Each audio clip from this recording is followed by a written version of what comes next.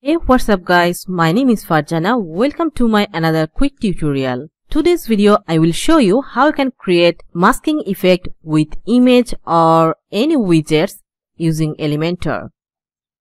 This is a cool feature of Elementor, and applying this cool feature we can add any kind of shape with our image or with videos or any widgets like text or any other widgets. This feature is also available on Elementor free version. So if you also using the Elementor free version, you can create this kind of amazing mask effect with any image or any widgets. So far you see, if you think this tutorial adds some value to you, please give this video a big thumbs up. Otherwise you may not find this kind of valuable tutorial next time.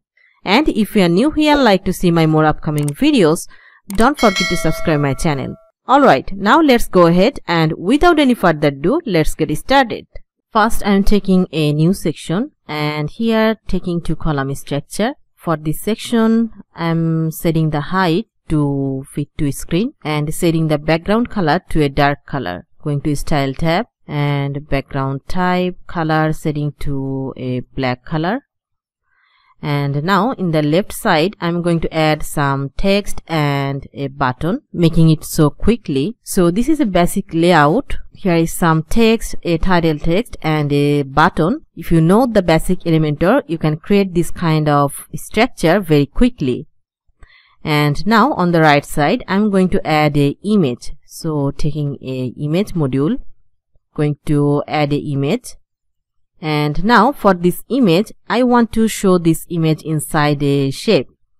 So for that, if I go to the advanced and if I scroll down, here is the options mask. Click on this and making it enable. And now we can see the image is showing inside a circle.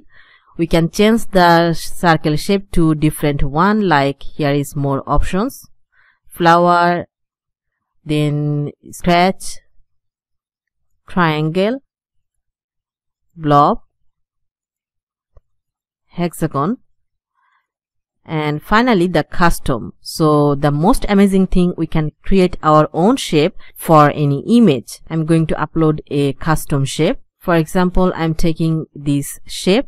You can create your own shape using Photoshop, or you can download any custom shape. And now we can see the image is showing inside this custom shape. That's cool. And we can also customize the size. We can make it fit or custom to 100%. Then position center, or we can make it to center left, and repeat. By default this is no repeat. Alright, this is a simple thing, but this will create really a cool effect. And this mask option, we will find this almost with any widgets. Like here, if we go to add any video instead of image, and here if I want to add this shape, if I go to advanced and go to mask enabled, and we can see it's working with the video. Even if we see the text or different widgets, we will find this mask option. So this is really cool feature of Elementor. I'm going to remove this video. And now in the similar way, if I duplicate the section, and this time I'm just moving the column position and changing the image to a different one. And also we can change the shape. Going to mask and changing the shape to a different one, like this one. Alright, this looks also good. And finally saving our page.